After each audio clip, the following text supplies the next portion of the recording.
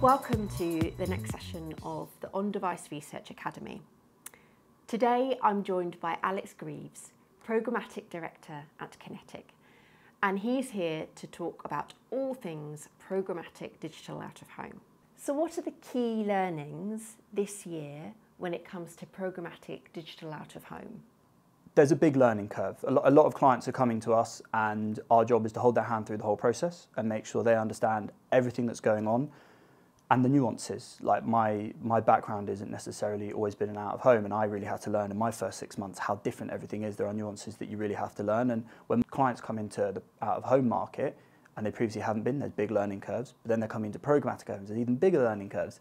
So it's about making sure that they understand what each process looks like, each step of the process, and what the end result will be, whether it's reporting, measurement, actually where their ads will deliver. So in that sense, we think like this year we've learned that you've really got to be close to the client, you've got to walk them through every process very slowly. Delivering and working with lots of different partners, whether that's your DSP, whether that's your SSPs, whether that's your data partners, we found that's really important because sometimes clients come to us with extremely niche requests. They've really embraced the data first approach, which we love.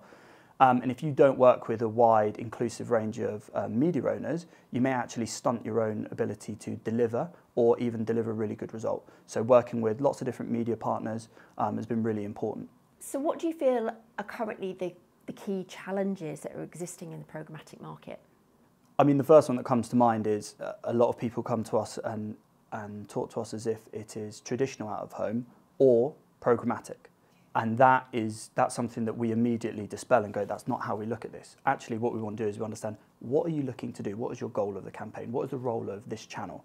And if they're saying, okay, we want to drive awareness, or we want to drive consideration or purchasing, all these different opportunities, then we go, okay, we now understand what you're looking to do. We understand the budget, the dates, everything you're looking to do. And then we, as a planning team, combined with our traditional planners, will go, we think this is perfect for traditional out of home. They're actually your best option. Or we go, actually, there's a half and half approach. Maybe the traditional out of home piece can do a lot of the awareness driving stuff, large format, digital, big iconic format, but then we're coming in and helping with consideration, purchase intent, overlaying data, overlaying all of the interesting stuff that we can do that previously they weren't able to do.